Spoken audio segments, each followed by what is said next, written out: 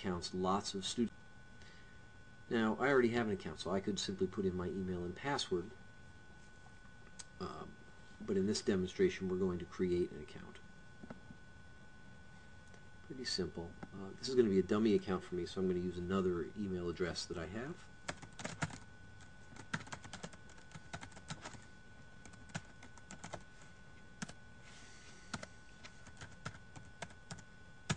Put in my password. This is kind of a nice feature. Gives you a sense of how strong your password is based on the ability to crack it. So if you have a weak password, you might want to think about changing that. I'm going to deselect the Remember Me on this computer. And then somehow you have to be able to interpret the letters or the characters here. Sometimes there are numbers.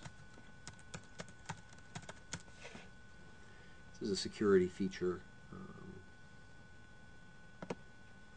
And then we accept the terms of service. In order to activate your account, you actually have to go and verify the account by checking your email. We'll pick up once you've done that.